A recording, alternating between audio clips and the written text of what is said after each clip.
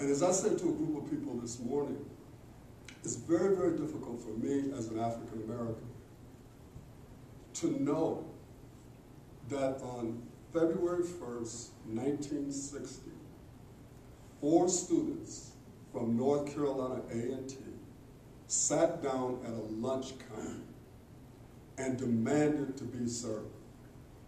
And here we are in 2009, about to be 2010. We can have 4 students go sit down at a lunch counter where they are welcome, but they can't read the menu. And my question is, how in the world did we get it? How could this be? How could it be that 55 years after Brown won, we are talking about an achievement gap in this country? How can that be? I mean, how can it be that our Latino students, I don't know how many years, it's been a long time since that case, Serrano case, I can't remember that case, that was dealing with the whole issue of English as a second language.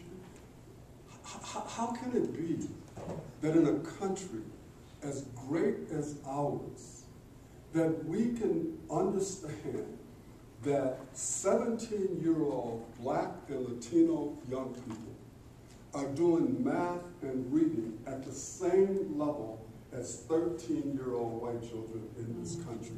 How can this be? And you go to all of these conferences and people are talk.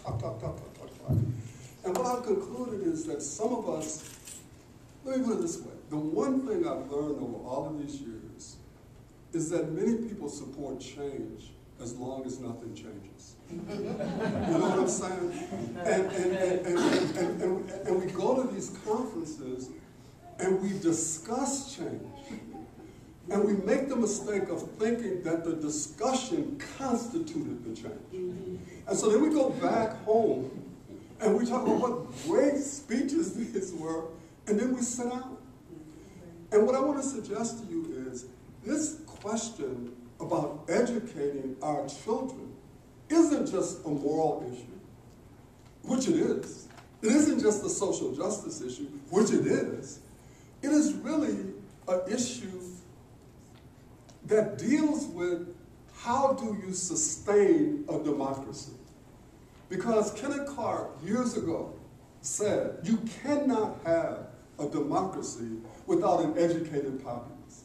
Because how can you expect people who are not educated to be able to make the kinds of decisions, the kind of informed decisions that you need to make in order to sustain a democracy?